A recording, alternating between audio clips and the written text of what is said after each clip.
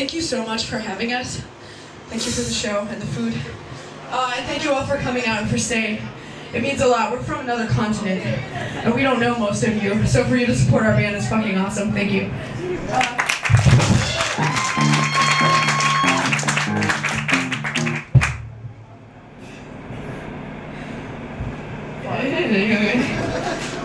Do you all know what we have to do tonight? I don't think Justin told you, but we have to drive 15 hours immediately after the show. Did he tell?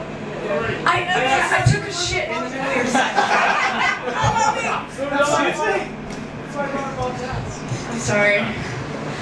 It always happens. It's like the bass vibrations. And I get nervous, so I'm just saying.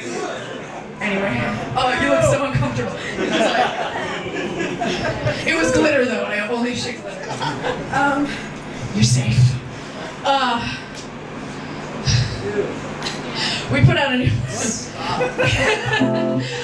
new record last year, and we sold out on this tour already, but you can find it online, of course. And the next two songs we're gonna play are off of that record. And this next song is the opening track, and it's about being 100% pro-violence, especially when it comes to dealing with people like rapists. I can only think of one way to deal with them, and that's violently. That's what the song's about. It's called Harbinger. You can't break me!